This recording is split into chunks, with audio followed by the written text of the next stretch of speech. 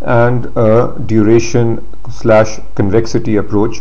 On this slide I just have some high level points, and in subsequent slides we'll get into the details.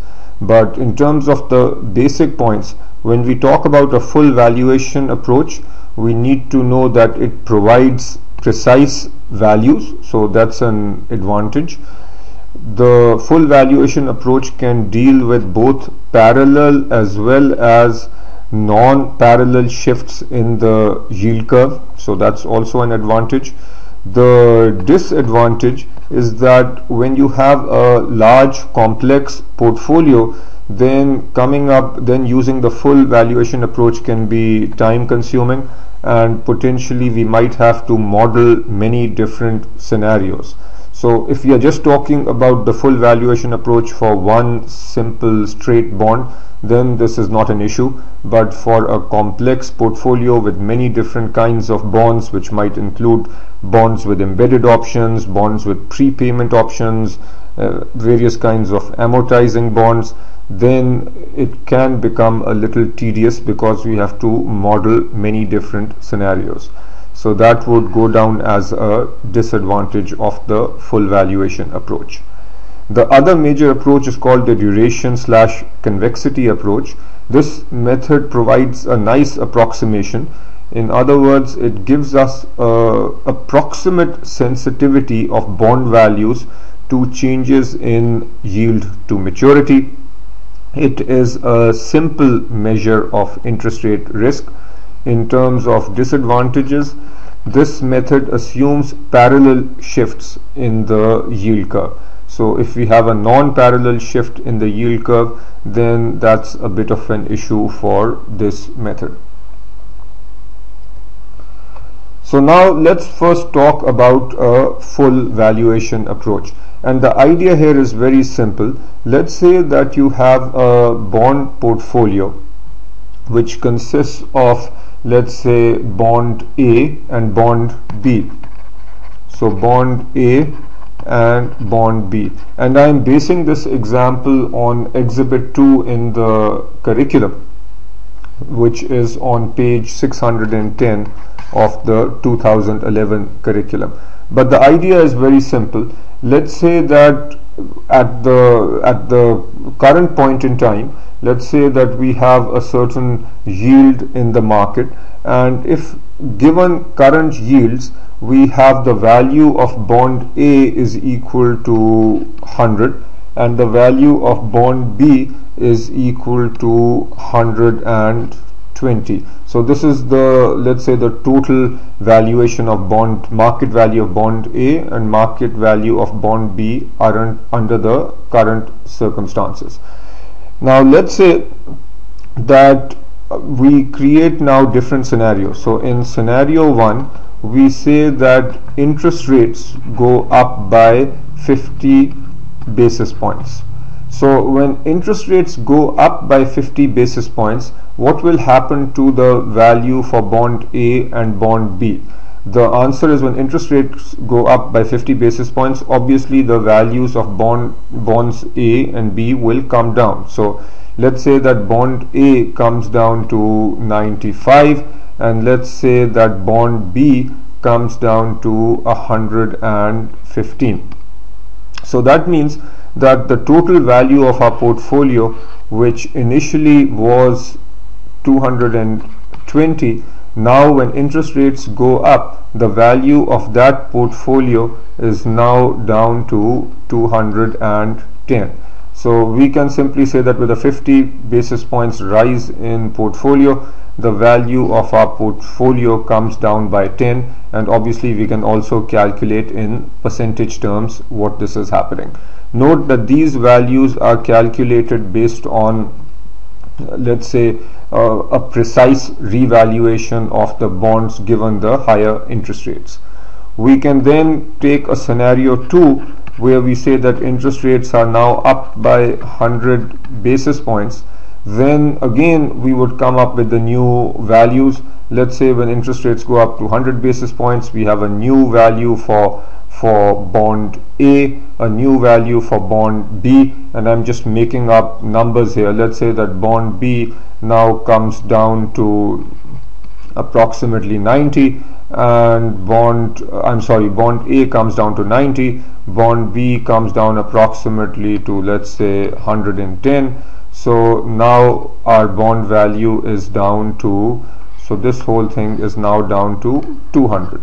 So these are just made up numbers, but the point to illustrate here is, in the full valuation approach, we simply take give the interest rates a shock, which means that we assume that interest rates here have increased by 100 basis points, and then recalculate the value of all the bonds in the portfolio, add it up, get our portfolio value, and that essentially shows the impact of changes in interest rates or potential changes in interest rates.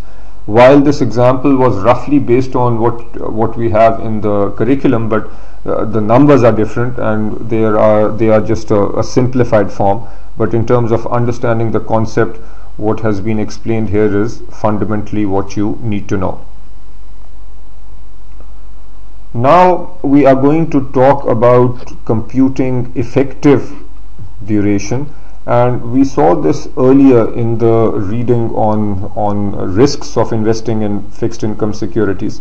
But the formula that you see here is extremely important, and this formula is effective duration is V minus V plus over 2 V naught delta Y.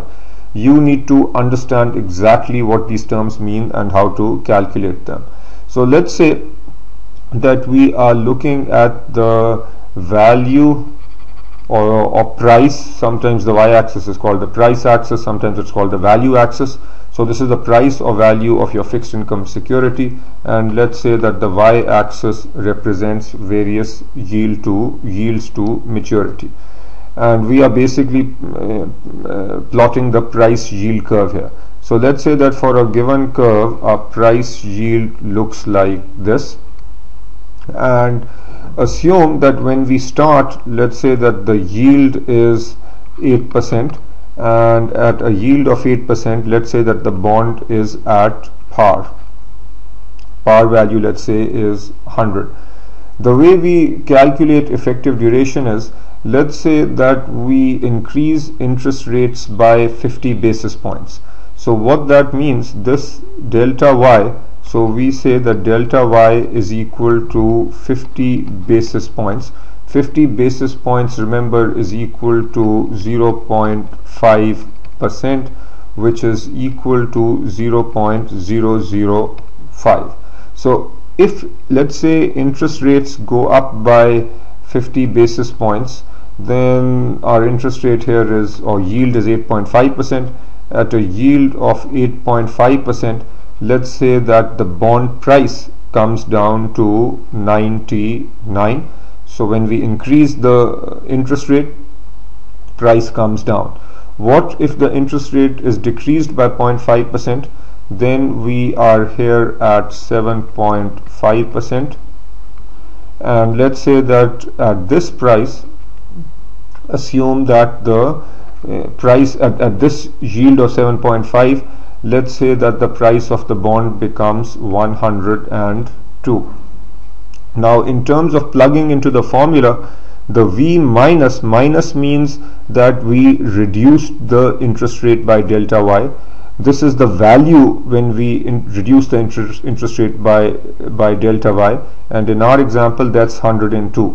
So V minus is 102 minus V plus is the value of the bond when the interest rate is increased by delta y. In our example, that's the 99. So 102 minus 99 over 2 multiplied by V naught is the original value of the bond, which is 100, into delta y, where delta y is expressed as a decimal. So as a decimal, delta y is 0.005. So 0.005, you plug in or you solve this and you will get your effective duration is 3. So what we are effectively saying is that at this point where yield is 8% and the bond value is 100, the effective duration is 3. which means that a 1% change in yield will have approximately a 3% impact on the bond value.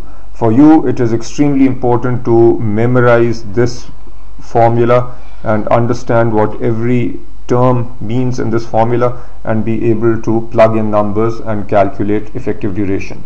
This is a very high probability question on the exam. So now let's talk about the concept of convexity and convexity adjustment. So continuing with the price versus yield curve for a bond, let's just plot this out again. So let's say that our price yield curve looks like this, and just continuing for a minute with the earlier example, let's say that we are talking about this point where the yield is equal to 8% and the price of the bond is equal to, let's say, 100, which is par value. And what we said earlier was that we calculated a duration is equal to 3. Let us make sure we understand what this implies. What the duration of 3 means that if our yield goes up by 1%, then our bond price will go down by 3%, and if the yield, so let's just draw that first. We essentially are looking at or describing the duration 3 as the slope at this point in time. So what we are saying is, if the yield goes up by 1%, so the yield goes from say 8 to 9, then what we are saying is, so yield goes from 8 to 9%, 1% increase in yield, and we say that according to the simplified duration measure, we say that the price will come down by, so the price comes down by 3%. And what if the yield goes down by 1%? So if we go from 8% down to 7%, then according to the simplified duration measure, then we again, looking at this straight line, we expect the price to go up by 3%. So when the yield comes down to 7%, according to the duration approximation, the price will go up by 3% to 103, and when the yield goes from 8 to 9%, we expect the price to come down by 3%. Now this simplified measure of duration ignores the fact that our curve is convex. And why do we call this convex? We call it convex because we assume that we are sitting here at the origin and looking at the curve. Looking at the curve from the origin, it appears, so looking from here, the curve appears convex. And essentially convexity is a measure of the curvature of this price yield curve. So the issue that we now face is convexity good or is convexity bad for an investor? And the way we can look at this is as follows. Actually, I will make a statement that convexity is good for the investor, and now I will explain why. Look at what happens when the interest rate goes up. If you are a fixed income investor, when interest rates go up, that is bad news. So look at what happens. When interest rates go up by say 1%, the value of the bond falls. So let's say initially the value of the bond was at 100.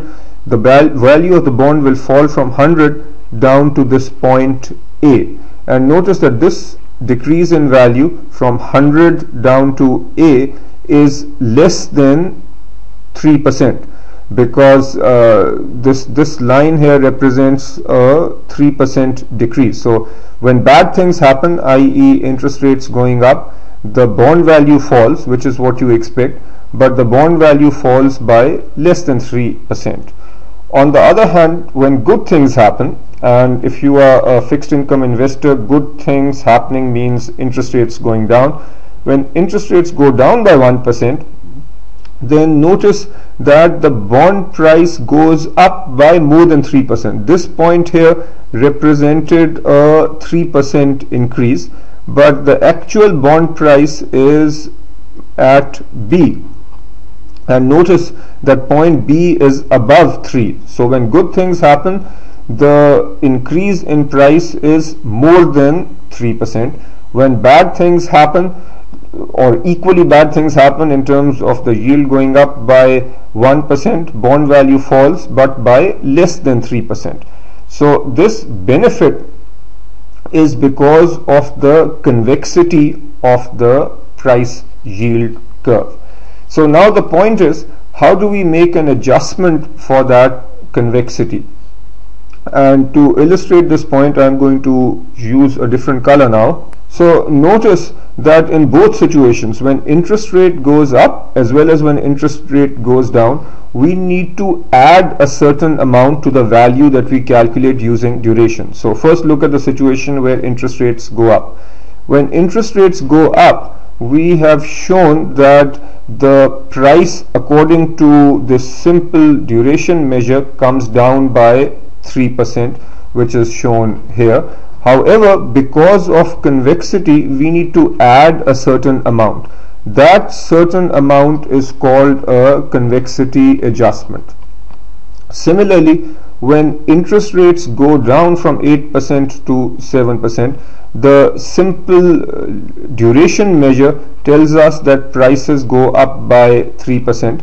But again, we need to add a certain adjustment called the convexity adjustment, shown by this blue line over here.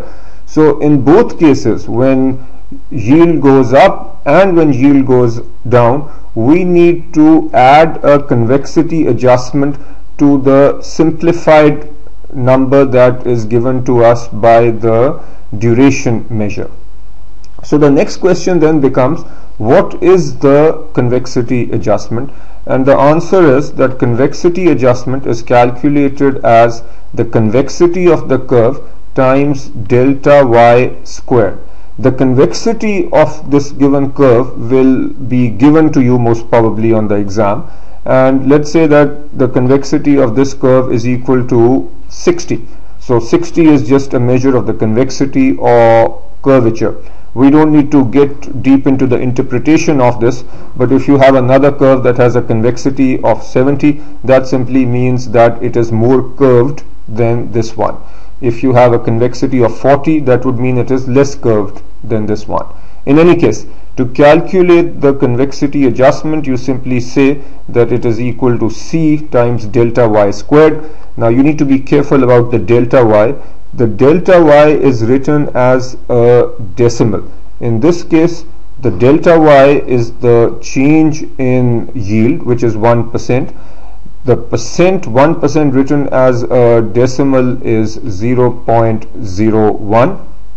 So essentially this becomes 60 into 0.01 squared, and when you multiply this out, you will get 60. So you essentially, after doing these calculations, you get 60 into 0.0001, which is equal to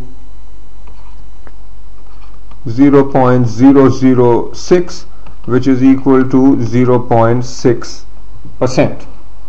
So now what we are saying is that in both cases we make this convexity adjustment. So when the yield goes up by 1%, the price goes down by 3%, plus we are adding this convexity adjustment that we now know is 0.6%. So effectively we are then saying, when we factor in the convexity of the curve, we then say that when the yield goes up by 1%, the price should go down by 3%, and then make the convexity adjustment. So the overall impact will be down by 2.4%. So this makes more sense, because as we go from that starting point to point A, we now know that this is down by 2.4% and not down by 3%. Similarly, when the yield goes down, then the price goes up by 3% because of duration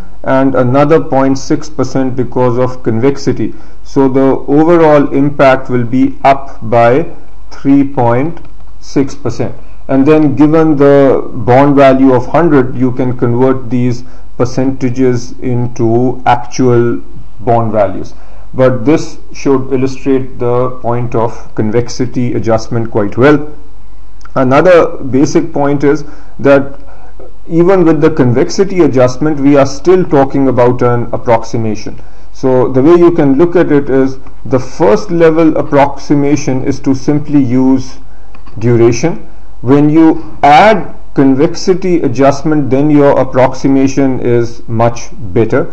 But if you want the precise values, then you should use the full valuation method.